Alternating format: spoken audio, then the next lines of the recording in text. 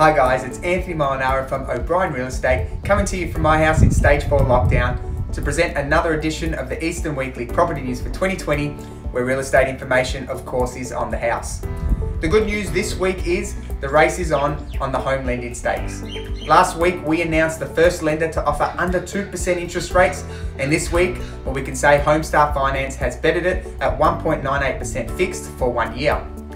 There is always a positive in every situation, and investors are seeing the world glass half full rather than empty at the moment, with 8 days of gain on the US stock market and momentarily Aussie stocks hitting a 2-month high.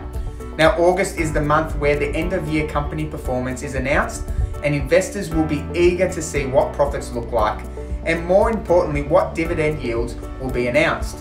We know as real estate agents that investors mostly move between stocks and bricks and mortar, and if dividends are cut, we could see some investors move back into the real estate market, and of course the savvy investor can buy well at the moment and fix an investor loan from as little as 2.39%.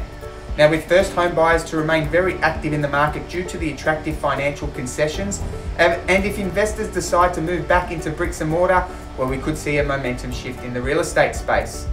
Our friends at Heron Todd Bright released their national property clock data for August, and this week it shows Melbourne has moved on the dial to now of more of a declining market. And this comes as no surprise after last week's announcement from CoreLogic that Melbourne house prices have dropped for the third consecutive month.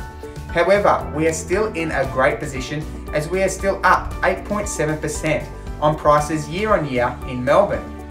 Now let's review the numbers this week across the OBrien network.